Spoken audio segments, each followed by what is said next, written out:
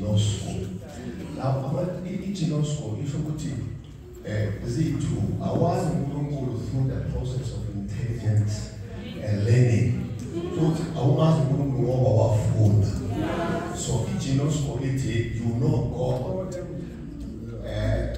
because you had an experience. So, the experience abantu amathathu athi Nkosi asiphendule le so in knowledge he is able. Then faith says he will do it. Then commitment it no mangeka yenze asibuyele.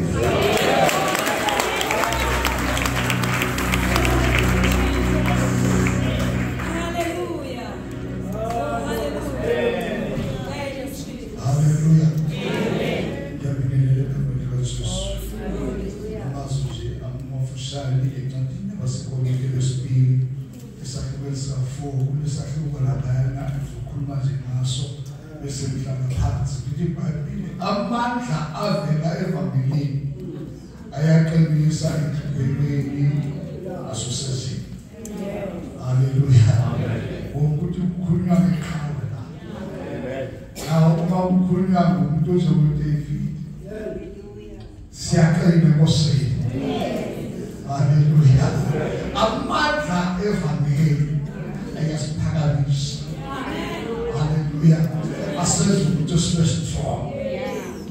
Masango says, kuna namazwi alaphana ku-24 17 ncwadini yamaHubo verse 18 ithi iBhayibheli uJehova useduze abahlizwe yabasindisa abanomoya odabukileyo bese uyabakhulula kuzo zonke inhlupheko ababhekene nazo. Amandla avela evangelini ayaqinisa enhluphekweni ngoba uNkulunkulu uyasidlulisa kulezinto phela. Yalamazwi ngokaMasango strong. Please that way to strong. Take a call. Masango says.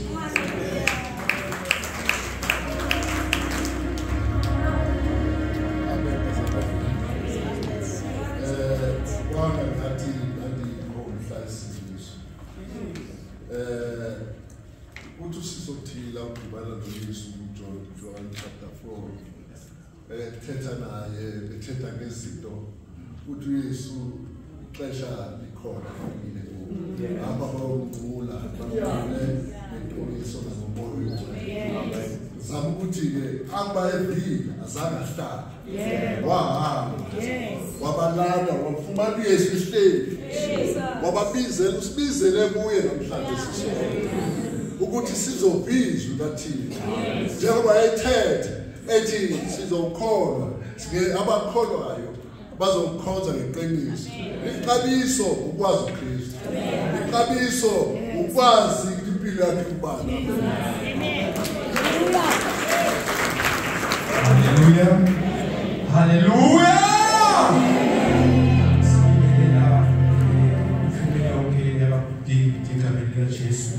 Sibingelele abafundisi bonke, sibingelele ibandla lonke laseMasango, abazalwane bonke abakhona egameni lenkosi yethu Jesu. Amen.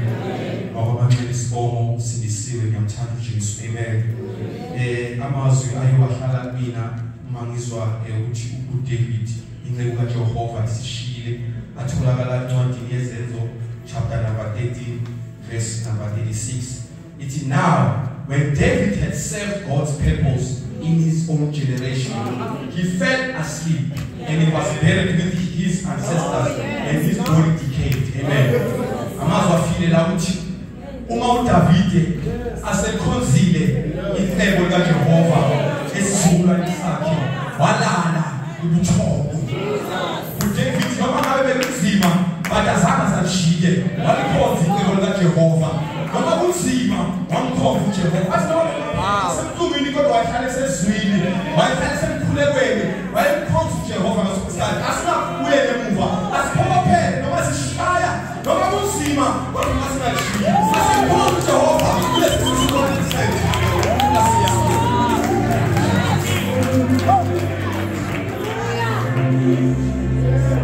Ambigile na bigile ibandla uma umuntu ebuKristu wisdom yilokho engingakusho uDavid nafamily yakhe le ndoda yaba uKristu apheke ukuba likhona isondo kodwa waba uKristu into emkhube kwaze kwamanje umzimba wabreaker ukuthi wayengekho kuye waye uKristu.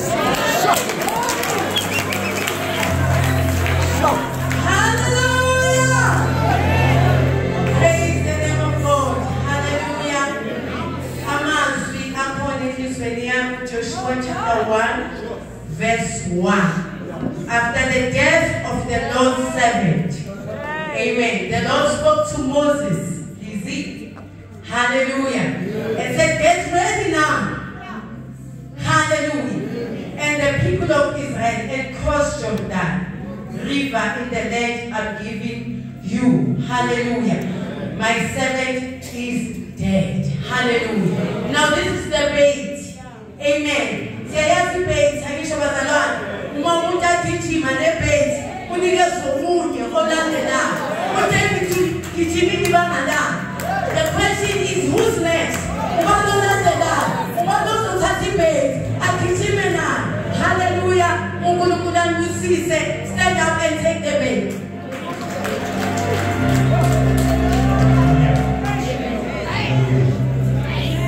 Woo!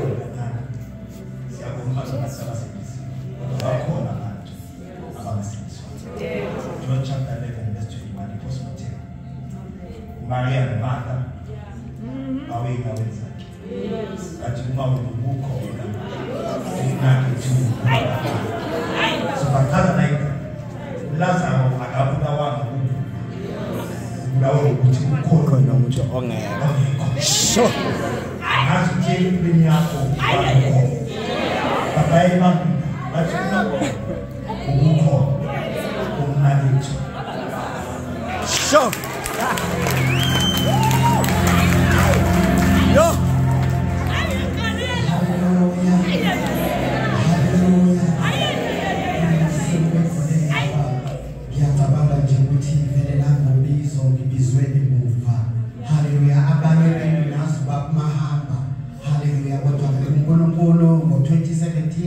Emva nje kwemvuselelo yakababa uMahaya wakhuluma nami wathi nawe ngena ezimini ngoba zincane izisebenzi. Haleluya.